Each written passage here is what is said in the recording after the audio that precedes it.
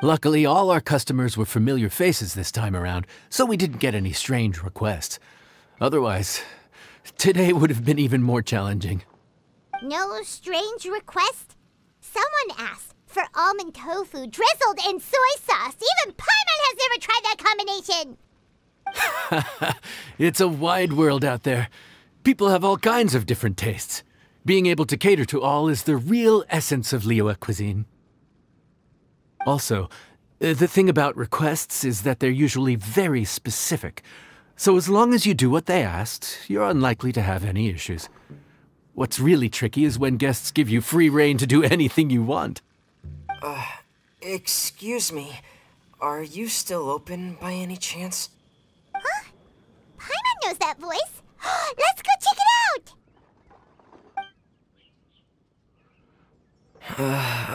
What should we do? It doesn't look like anyone's here. If only we'd gotten here a bit sooner. It's all right. If we start building a campfire now, we'll be eating before too long. Right. Besides, if anyone's to blame, it's Linny. So busy being a greedy culture vulture that he lost track of time. Linny, Lynette, Fremine, it is you! Paimon? So, is the Traveler here?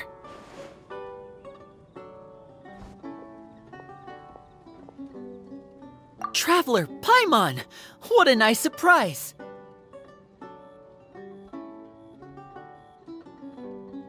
Paimon was gonna say the same thing! We're just lending a helping hand at the end.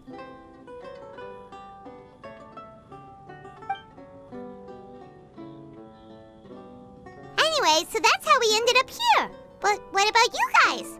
Don't tell us. Father sent you on another mission? No, quite the opposite, actually. We're in Liyue on vacation, and while we're here, I thought a cultural tour might be in order. Father said we deserve some rest after everything that happened recently. Otherwise, it could jeopardize our next mission. It's not every day we get this kind of opportunity. Linny thought it might be fun to spend some time in Liyue, especially since it's Lantern Rite season. We could hardly pass up the opportunity to watch a Liyue-style magic show. Although, I think they call it conjuring here. In our time here, we've seen conjuring tricks incorporated into a Liyue opera show, and even a wushu dance. It was amazing. So, we decided to stay here for a few more days to see what other forms of inspiration this land might have in store for us. We visited Granny Roshin in Chingsa village not long ago, and today we continued our cultural tour in the area around here. In the end, though, we lost track of time. We haven't even eaten anything yet. And speaking of eating, as you know, seafood is a big part of both Liyue and Fontaine cuisine, but it's cooked very differently here. We simply had to try some local seafood after coming all this way. That's another reason why we decided to extend our trip. Oh, need any recommendations? What have you tried so far? That fish one with the misleading name. Sounds bland, but it's drowning in hot chilies. Oh, you mean blackback perch soup? You're right, the name doesn't give much away. It looked and smelled so appetizing that Lynette took a huge mouthful, blissfully unaware that she was about to set her mouth on fire. She could barely speak for the rest of the day after that. Luckily, that wasn't a huge adjustment for her.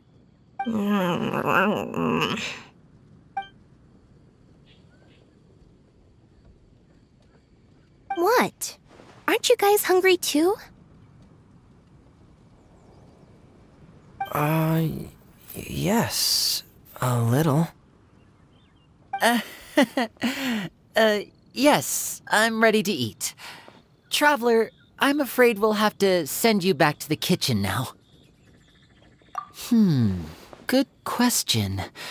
I doubt we'll be able to decipher the menu, so why don't you recommend something? You should be pretty familiar with our tastes. One more thing. Please, if you have a heart, don't make it spicy. Sorry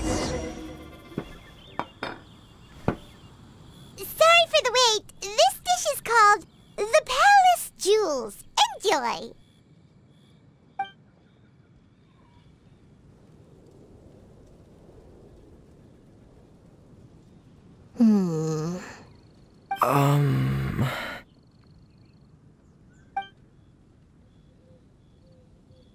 Yes. We meant to say, you two must be tired after a long day of work. Do you want to eat with us? Oh, now that you mention it, Paimon is a little hungry. Well, if you insist, then who are we to refuse?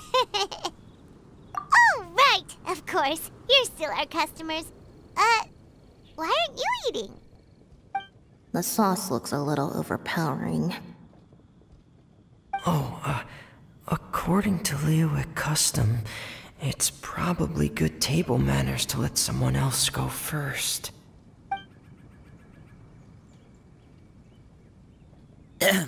Looks delicious, traveler. I guess I'll dig in first. Here goes. What is it? Do you need some water? No. It's delicious. The flavor is so pure. It's drenched in sauce, but somehow it just enhances the natural flavor of the seafood. Try it for yourselves. All right.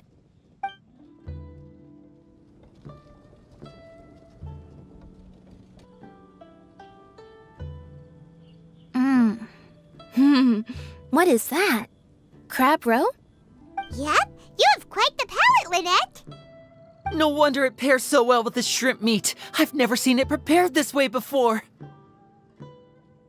According to the creator, chewy crab complements succulent shrimp, making a spectacular seafood ensemble with a succulent flavor and luscious mouthfeel. The crab roe glitters like pearls of gold, and the shrimp shines like chunks of jade. Hence its name, the Palace Jewels. So that's where the name comes from. Huh. I suppose it's quite fitting then. Huh.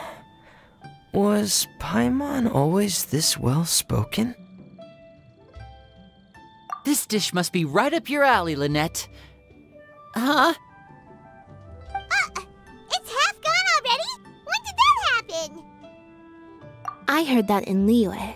The biggest compliment you can pay to the chef is to leave a clean plate.